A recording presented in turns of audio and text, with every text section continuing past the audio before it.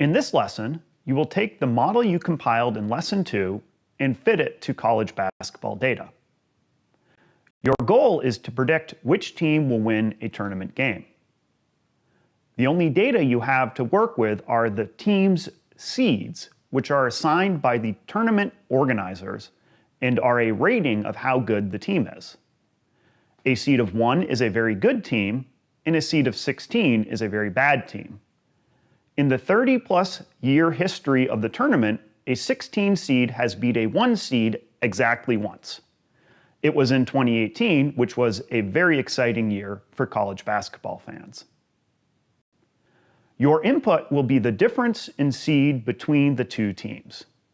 For example, if a 7 seed plays a 10 seed, their seed difference is 7 minus 10, or -3.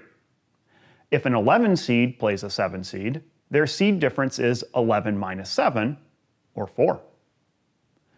Your output will be the difference in score between the two teams.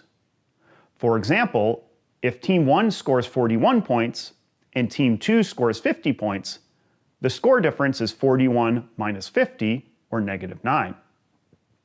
On the other hand, if Team 1 scores 61 points and Team 2 scores 55 points, the score difference is 61 minus 55, or +6. Therefore, your model has one input and one output. This is exactly the model you created in Lesson 1 and Lesson 2 of this chapter. You will use the difference in seeds as your input. Note that you have both a 16 seed playing a 1 seed and a 1 seed playing a 16 seed in your data, so you'll have seed differences ranging from -15 to +15.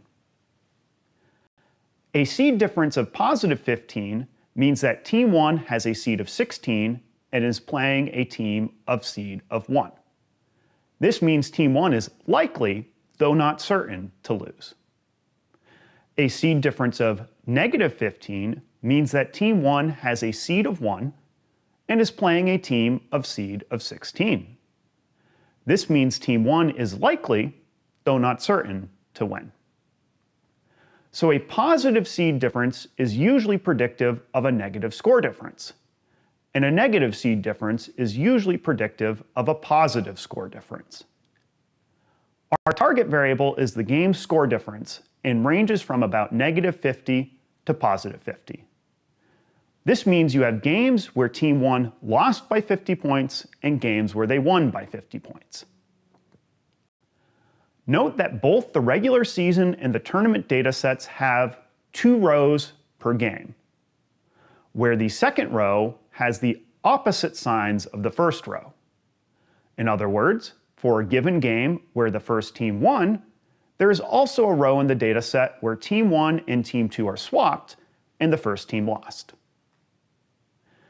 Here is the model from Lessons 1 and 2 defined in a single code chunk. This is a very basic Keras regression model with one input and one output. You could use this model for any regression problem with a single predictor and a single outcome. To fit the model, load the basketball tournament dataset from a CSV file using pandas, and then call model.fit. Use the seed diff column from the dataset as the input, and the score diff column from the dataset as the output. The fit method has some additional arguments which can be useful. Batch size sets how many rows of data are used for each step of stochastic gradient descent. In this case, you'll train on 64 rows at a time. Validation split tells Keras to use a holdout set and return metrics on accuracy using that data. This can be useful for validating that your models will perform well on new data. When verbose is set to true, Keras prints a log during training. This can be useful for debugging, but usually I set it to false once I like how the model works. Once you fit a model, it is useful to evaluate it on new data. Even if you use a validation set during training, you often want to do a second check using a new data set to make sure the model is predicting as expected. To do this, you can use the evaluate method of the model and pass it the x and y variables from the new data. When you do this, Keras will report error metrics on the new data.